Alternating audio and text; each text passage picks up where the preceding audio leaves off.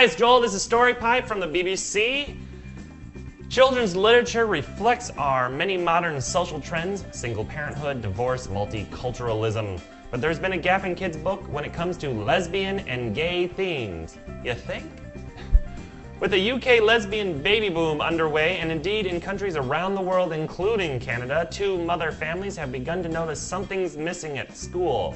Like they just noticed. That's what motivated lesbian mother Anna Wilson to get involved with a group of women committed to change. Quote, nursery workers were completely unprepared for two women arriving with a child, she said. They tended to think they could simply ignore it and absorb these children into the fabric of the nursery.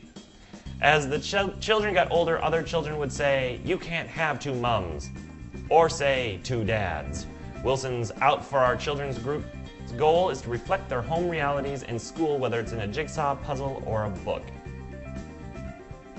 I think you should be done with the jigsaw puzzle, actually. I think it's perfect, because then you have like pieces. You can make the moms and the dads all have like the same size pieces, and you can just like interchange them, like pop one dad out and put two moms together, and so you can just remake the puzzle over and over again. Or maybe what you should do is have them, none of them fit, and then you can say, well, like you know, this slot actually doesn't go in that hole for these particular people, but for this other particular puzzle, it does work that way.